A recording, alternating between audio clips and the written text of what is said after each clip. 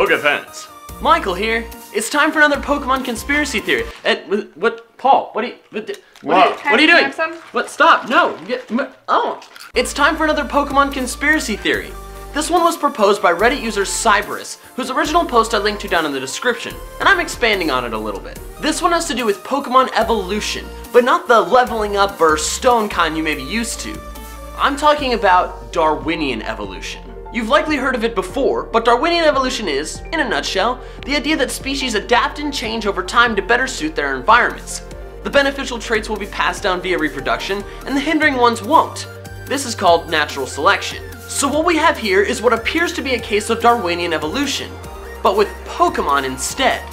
Let's look at Basculin and Relicanth. Both are fish-like water types, sharing the Water 2 egg group, the ability Rockhead, well, at least Blue Basculin, their catch rate, their hatch time, and even their specific height of 3'3".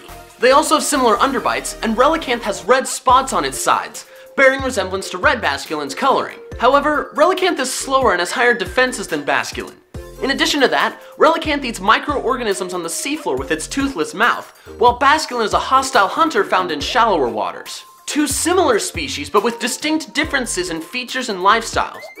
Could Basculin have evolved from Relicanth? Relicanth's Pokédex entry states that it has remained unchanged for 100 million years, meaning that Relicanth itself is just like it was all that time ago.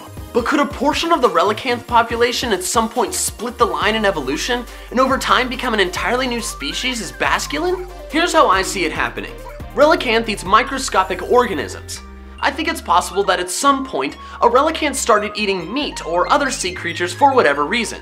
This change in diet proved beneficial, making the Relicanth faster and stronger with the added protein. Over time, this Relicanth's lineage evolved to a more predatory lifestyle, growing teeth and moving to shallower waters where there was more abundant prey.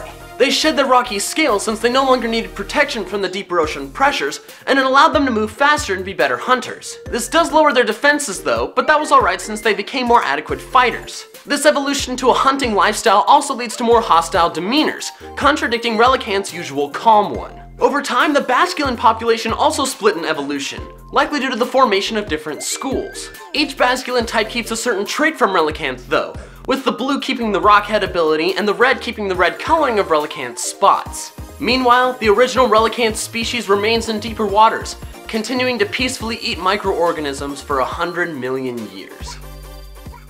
So that's the theory! I really like this one. I think it's fun to connect Pokemon in interesting ways, and this is one that I don't think's been seen before. What did you think of this theory? Do you think it has any legitimacy?